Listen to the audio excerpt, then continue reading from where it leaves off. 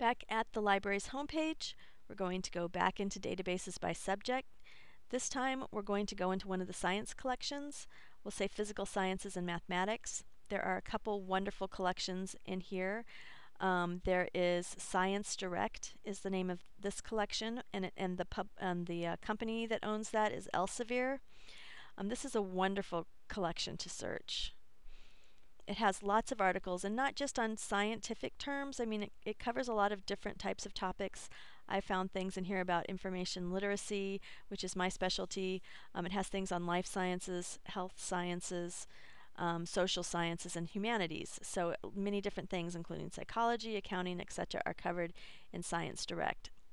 So it has a lot of full text in this collection. So I'm going to see if they actually have anything on Blackwater and Iraq and legal. This would be a wonderful collection, again, to search for an actual scientific topic, like for a biology class or something like that. But just to show you that it has more than just science in it, the privatization of security lessons from Iraq. So this looks really great. It's from Orbis, Volume 50, Issue 2. Here's the PDF full text that's available. You can go in and look at a preview of this article where it gives you the abstract and an article outline and some other information. Or you can go into the article. If you look over here, it gives you some other information, including the different content types that are available, different journals that came up with results for this topic, and then instead of subjects, they have topic areas in this collection. So the topic areas don't look that helpful.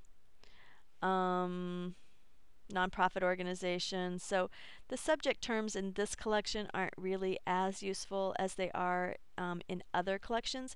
You can search on advanced search, and this gives you some other places to limit your search to, but you'll see that they don't allow you to search by subject terms in the same way in this collection as they let you search in the other collections that we've looked at besides JSTOR.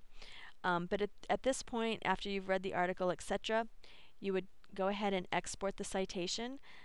And here's the link for exporting. So again, we're checking the box. We're hitting the Export Citation button. Here they're not making you go into a folder first. You can just do it automatically. And then it shows you that you can go directly into RefWorks. Again, it's going to launch RefWorks. Last imported folder,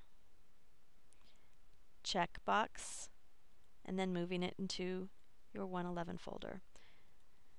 So that is how you do it in Science Direct.